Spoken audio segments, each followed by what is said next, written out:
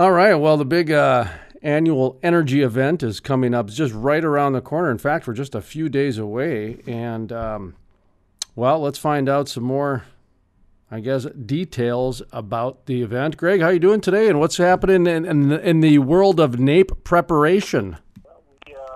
We're doing fine, and we're all set to go. And it starts, the big thing with NAPE this year, it's the 25th anniversary.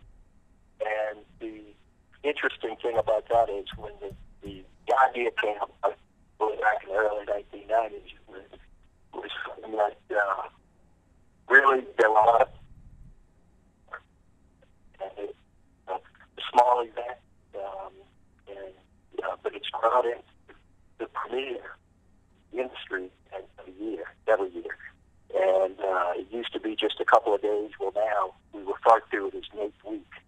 And there's activities beginning on Monday all the way through the ending of the show Friday. So we're looking forward to it. I think we're going to have a pretty good-sized crowd, about 12,000 attendees, in the neighborhood of about 700 exhibitors. So we're excited. We're ready to go. In the past, the Westin Galleria Hotel has been a place. I just named that one off the top of my head. Where's it going to be held this year?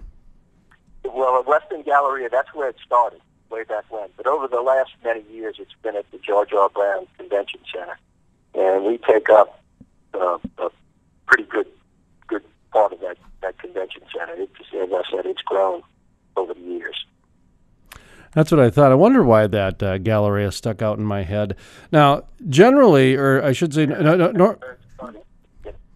normally you guys do two big events a year. One coming up here in just a few days, February, but then also you do one in the fall. This is the bigger one of the two, isn't it? Well, this is the big one. This was where it started way back when, and the other one is a summer that's done in August, and it's a little smaller, a little more quaint. It's kind of concentrate more on the regional plays that are going on, but it's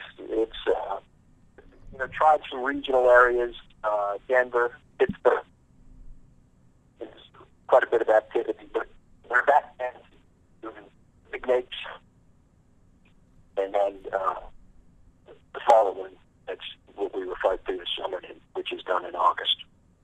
I know a lot of times I attend the Williston Basin Petroleum Council every year. Of course, I'm located up in the Bakken, and every year, people are talking about the NAPE conference, the things that are going on down there, because we're the next big one up here in the Bakken. You know this. There's a lot of people that travel from the Bakken down to this conference, and are you expecting all countries, all states? Just kind of talk about the attendees. You got 12,000 people coming. Where are they coming in from?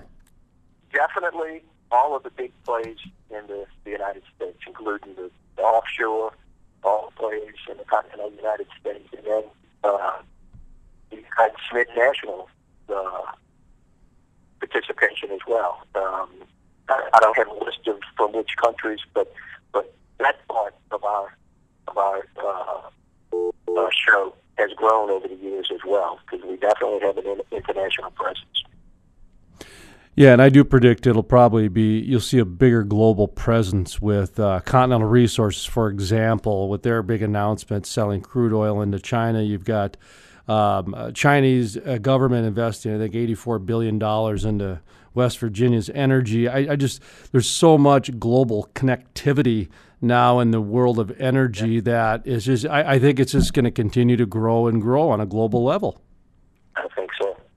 Okay, so let's talk about one of the things that I absolutely love about the oil and gas industry, and this is the reason that I was hooked from the get-go, is going to all these little communities, and you can see how they built the towns, how they really allowed an opportunity for giving back to the local communities, whether it's the local soccer team or the community center, whatever it might be. Now, you're in Houston, and there was a hurricane going on down there. Are you guys going to be kind of connecting the two this year, the fact that the oil industry gives back better than anybody, and then also the hurricane? Is that going to be kind of put together this year at all? I'll tell you, part of our, we do a charities luncheon, an industry luncheon on Thursday.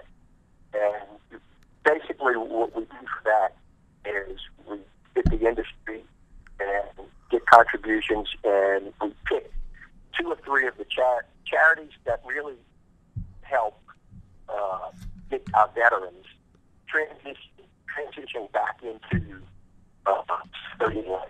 And so generally that's what we do there. But this year with Harvey, which affected the Houston area and surrounding areas, we also contributed to the Red Cross, which was, they had a separate part that they designated strictly for Harvey victims.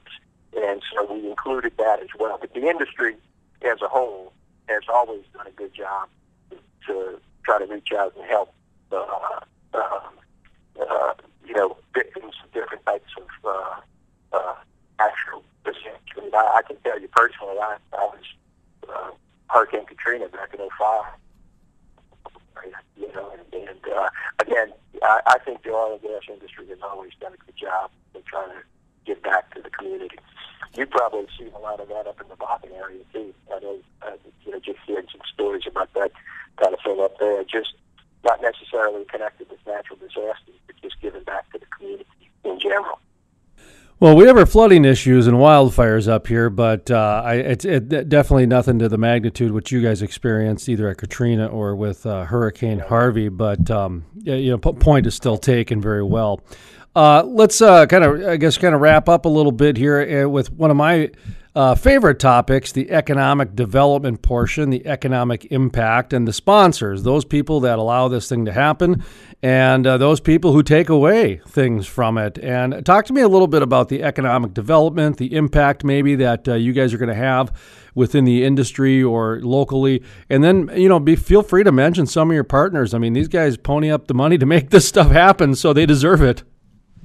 Yeah, well, NAPE itself is a partnership between several industry organizations, the American Association of Professional Landmen, which is really who started the NAPE in the very beginning, IPAA, which is the Independent Petroleum Association of America, the Society for Exploration Geophysicists, and the American Association of Petroleum Geologists. Those are the partners of NAPE. And